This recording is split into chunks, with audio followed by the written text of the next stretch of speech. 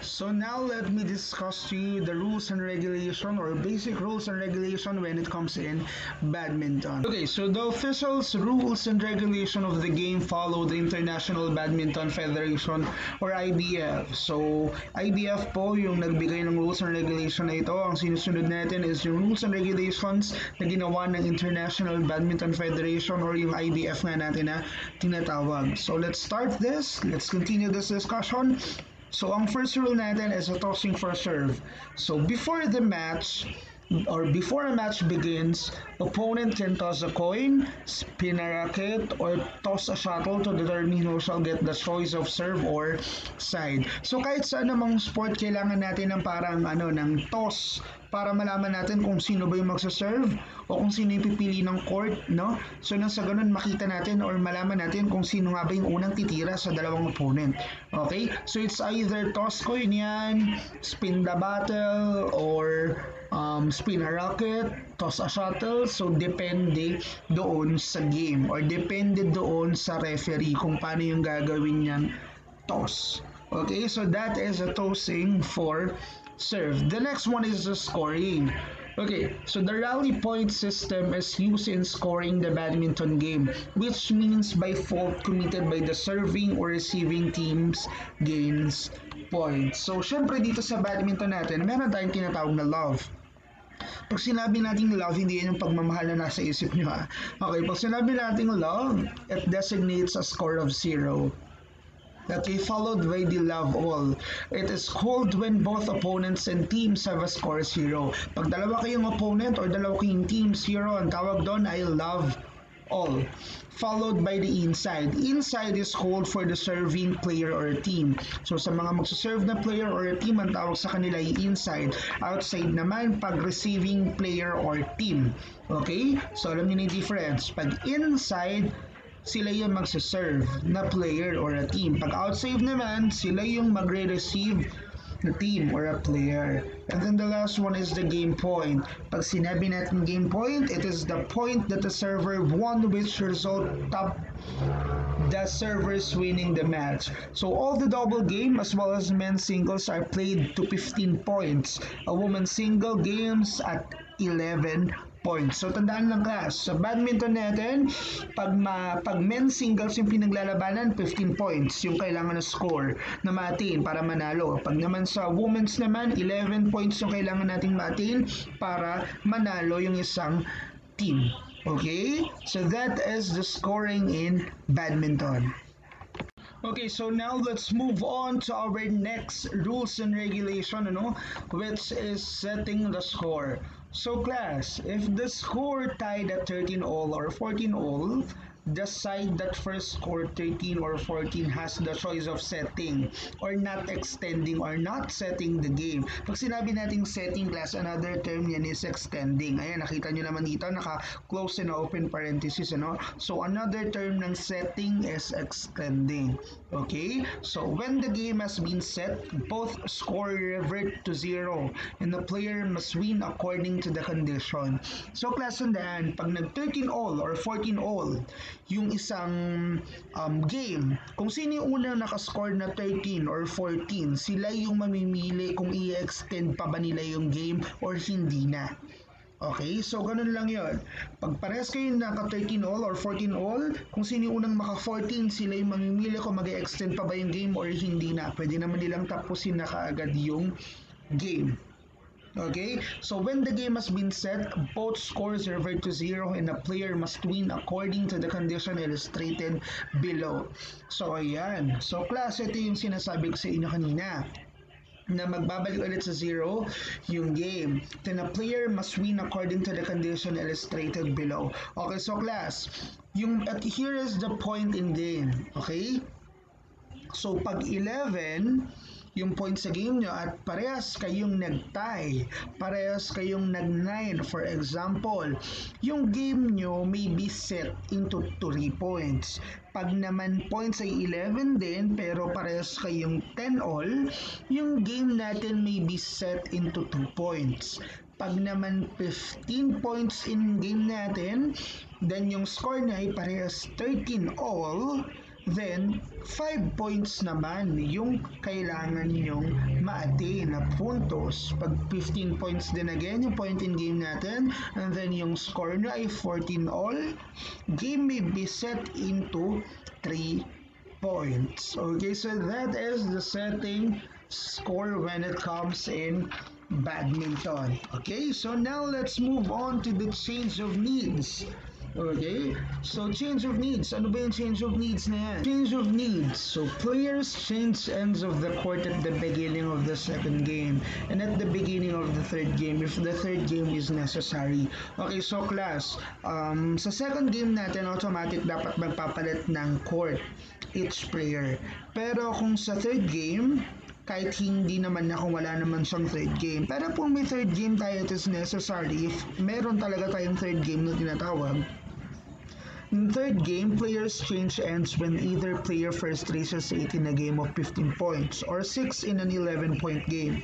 If players forget to change ends as prescribed by the rules, they should do so as soon as mistakes are discovered. Okay, so class, like what I said before, if necessary yung third game natin, pag dumating na, pag ang puntos na pinaglalabanan nyo ay 15 points, pag dumating na sa 8 points, kailangan magpalit nung dalawang player. Or kung 11 points naman yung pinaglalabanan nyo, pag dumating na ng 6 points, kailangan magpalit ng player or ng court. Okay? Hindi ng player, sorry. Medyo naging magulo. No? Ulitin natin para mas malinaw.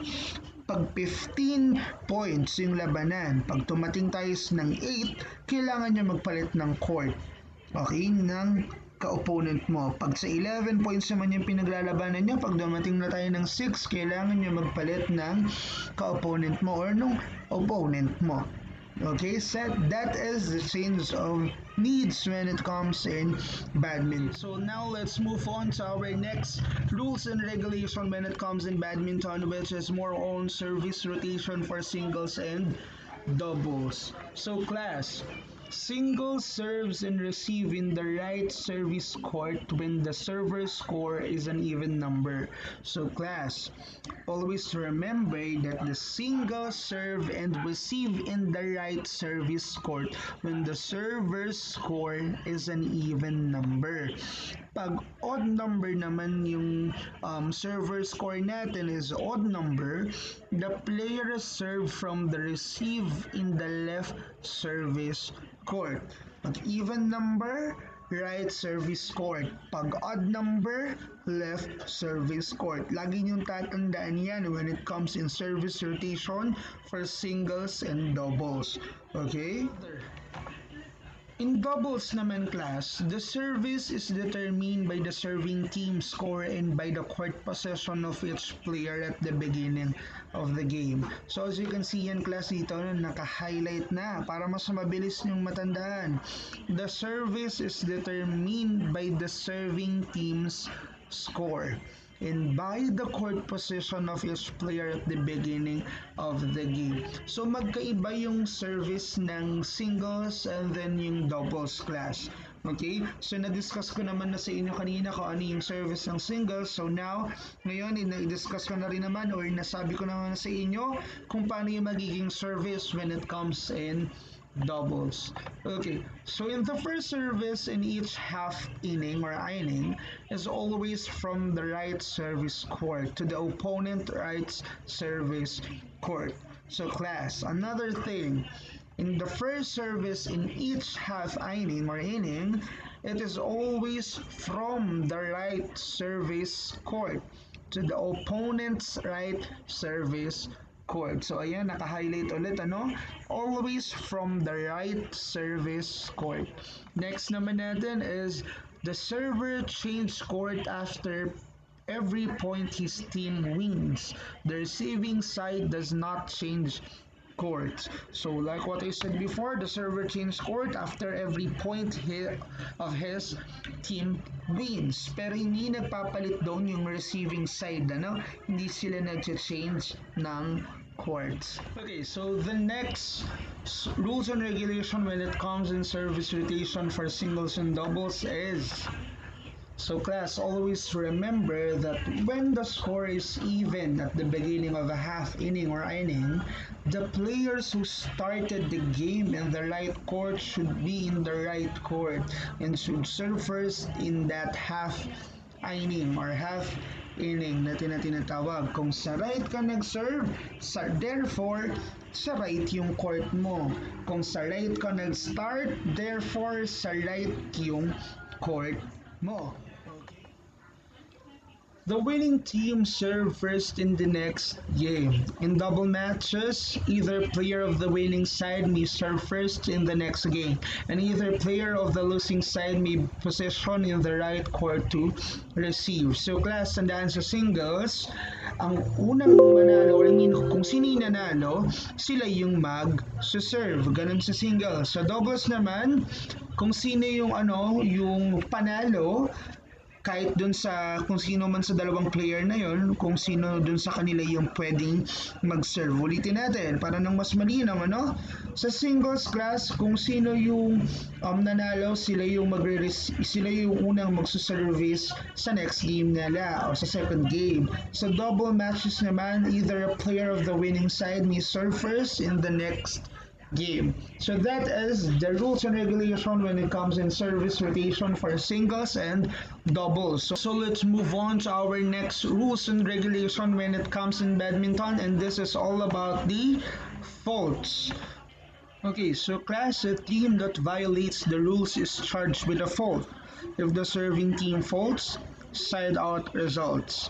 If the receiving team faults, points are for the serving team. Okay, so it is fault when, so like what I said class, when we say fault, it is a loss of service, handout for the serving, or loss of point for the receiving side. Okay, so it is fault when, so I have here a different examples of faults na may encounter nyo sa badminton. So the first one is service is illegal or not correct. So class, mali yun, fault yun. Pag hindi tama yung service mo, pag hindi tama yung execution, or hindi pumasok doon sa opponent's court, therefore, fault yun, or hindi tama, or mali yun. Okay? So the next one is, if the server in an attempt to serve misses the shuttle. Okay, so class, madalas na nangyayari sa atin to pag naglalaro tayo ng badminton, kahit anong sipat natin dyan, may time talaga na hindi natin makikita or hindi natin mapapalo yung shuttle natin. So pag hindi natin napalo, therefore, fault yun. And then the third one is, if on a serve, the shuttle is caught in or on the net. Okay, so class, once na during the serve, pag yung shuttle natin is na-shoot sa net, or na net, therefore, it is considered as a fault. Okay, so tumama sa net, then bumalik dun sa court natin, consider siya as a fault. Pero pag tumama naman siya sa net, then dumaples lang siya dun sa net, then pero napunta pa lang sa opponent's court natin, therefore, in naman yon, correct yun. Okay, so ulitin natin, pag sinerve mo, then tumama siya sa net, then bumalik dun sa court mo, therefore, fault siya or consider siya as a fault. Okay, so I hope you understand that. Then the next one is, if in a play, the shuttle lands outside the boundaries of the court, passes through or under the net, fails to pass the net, touches the roof, ceiling or outside walls, touches a player or a dress of the player, touches any object or person outside the immediate surroundings of the court, is caught and held on the racket during the execution of strokes. So tandaan lang class, once na yung shuttle natin ay tumama sa mga different, sa mas mabilis na salita o sa madaling salita lang, once na tumama class yung shuttle natin sa mga bagay around doon sa ating mismong court, considered siya as fault. For example, tumama siya sa ceiling, fault na yon. Pag tumama siya sa wall, considered na siya as fault. Okay, so ganun lang yung gustong ipaliwanag or ipahiwatig nung number 4 natin. And then the next one, number 5, if the initial point of contact with the shuttle is not the striker side of the net. And then the next one rather, if when the shuttle is in play, a player touches the net or its support with racket or body except on follow through. So class, tandaan, once na in play, during the play, pag yung shuttle natin ay nahawakan ng ating player or ng ating opponent, consider din as a fault. Okay? O kaya pag yung player naman natin ay hindi inaasahan or accidentally na nakakapit sa net, consider na siya as fault.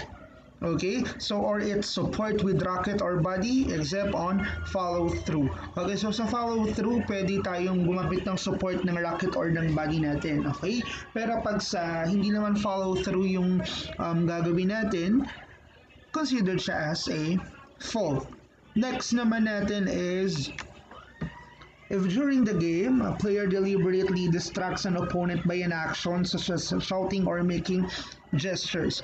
Okay, so class, kadalasan natin to na-experience, especially during the game, pag sobrang na nagkakainitan na to the point na naghihiyawan na yung mga teammates natin or yung mga kalaban natin, naghihiyaw na, sobrang inat na ng game, So considered pala siya as fault pag nagkakaroon ng distraction or pag sobrang nadidistract yung kalaban natin dahil sa ginagawa nating ganong action or talagang nakakairitang action or nakakadistract na action.